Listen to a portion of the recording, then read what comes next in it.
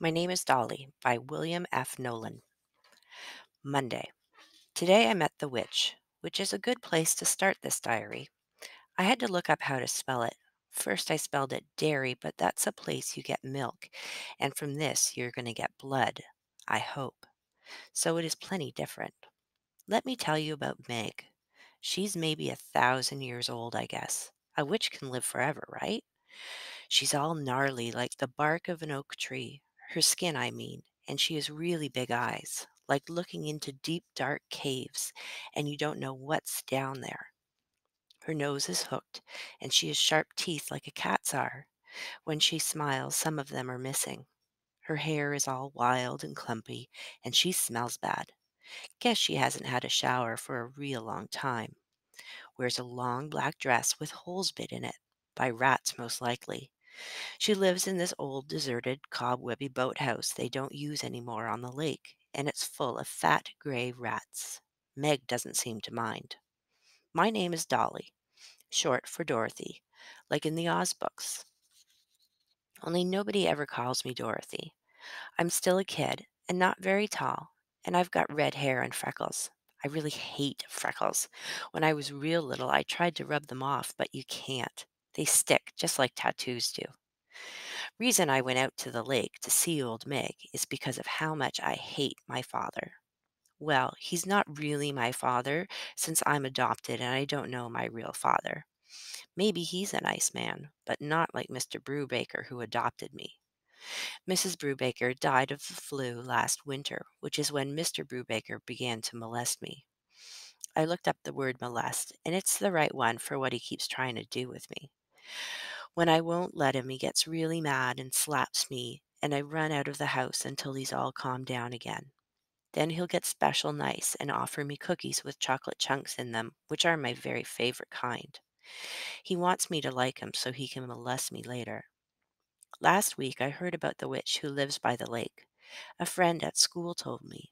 Some of the kids used to go down there to throw rocks at her until she put a spell on Lucy Aikens, and Lucy ran away and no one's seen her since. She's probably dead. The kids leave old Meg alone now. I thought maybe Meg could put a spell on Mr. Brubaker for $5. I saved up that much, which is why I went to see her. She said she couldn't because she can't put spells on people unless she can see them up close and look in their eyes like she did to Lucy Atkins. The lake was black and smelly with big gas bubbles breaking in it, and the boathouse was cold and damp, and the rats scared me, but old Meg was the only way I knew to get even with Mr. Brubaker. She kept my $5 and told me she was going into town soon and would look around for something to use against Mr. Brubaker. I promised to come see her on Friday after school. "We'll have his blood," she said. Friday night. I went to see old Meg again, and she gave me the doll to take home. A real big one, as tall as I am, with freckles and red hair just like mine, and in a pretty pink dress with little black slippers with red bows on them. The doll's eyes open and close, and has a big metal key in her back where you wind her up.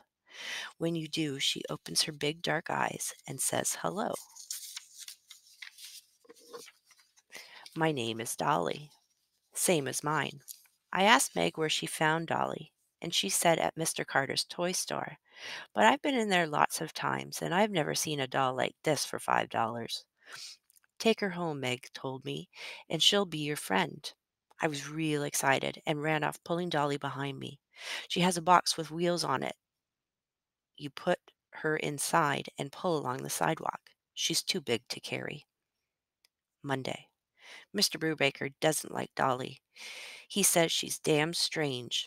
That's his words, damn strange. But she's my new friend, and I don't care what he says about her. He wouldn't let me take her to school.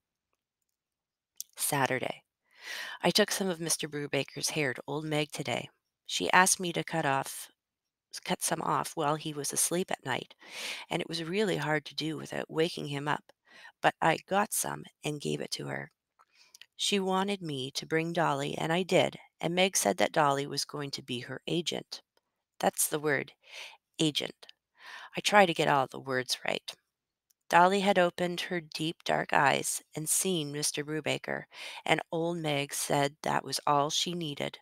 She wrapped two of Mr. Brubaker's hair around the big metal key in Dolly's back and told me not to wind her up again until Sunday afternoon when Mr. Brubaker was home watching his sports. He always does that on Sunday. So I said, okay. Sunday night. This afternoon, like always, Mr. Brubaker was watching a sports game on the television when I set Dolly right in front of him and did just what old Meg told me to do. I wound her up with the big key and then took the key out of her back and put it in her right hand. It was long and sharp, and Dolly opened her eyes and said, "Hello, my name is Dolly," and stuck the metal key in Mr. Brubaker's chest. There was a lot of blood. I told you there would be. Mr. Brubaker picked Dolly up and threw the front of her into the fire. I mean, that's how she landed, just the front of her at the edge of the fire. It's winter now, and real cold in the house without a fire. After he did that, he fell down and didn't get up. He was dead, so I called Dr. Thompson. The police came with him and rescued Dolly out of the fire when I told them what happened. Her nice red hair was mostly burnt away, and the whole left side of her face was burnt real bad, and the paint had all peeled back and blistered, and one of her arms had burnt clear off, and her pink dress was all char-colored and with big fire holes in it. The policeman arrested her said that a toy doll couldn't kill anybody, and that I must have stuck the key into Mr. Brubaker's chest and blamed it on Dolly. They took me away to a home for bad children. I didn't tell anybody about old Meg. Tuesday. It is a long time later, and my hair is real pretty now, and my face is almost healed.